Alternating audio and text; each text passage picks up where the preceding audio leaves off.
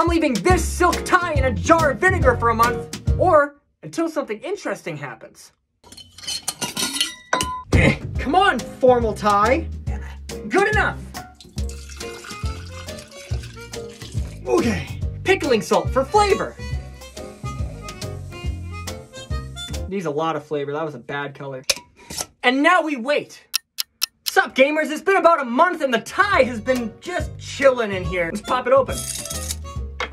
Oh! Smells like a permanent marker. Woo!